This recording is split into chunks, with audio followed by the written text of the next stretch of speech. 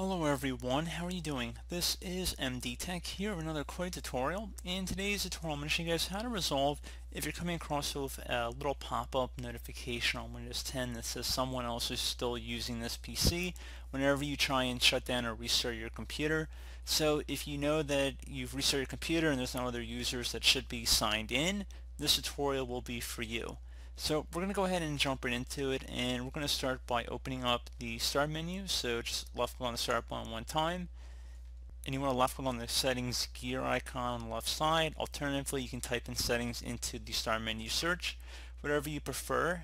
And then we're going to select the accounts tile, so go ahead and select that. Select sign in options on the left side. And then on the right side, scroll down until you find where it says use my sign-in info to automatically finish setting up my device and reopen my apps after an update or restart.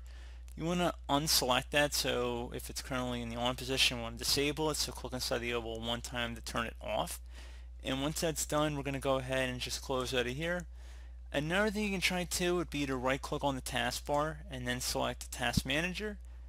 Select the Users tab, which we usually never go under in any of my tutorials, but if you notice that there was another user currently signed in here, so if you had another account on here, maybe it was a Microsoft account, so an email-based account, whatnot, you can just right click on it and select Disconnect. I'm not going to disconnect my account that I'm currently signed into here, obviously, but if you had more than one, you can try right clicking and disconnect.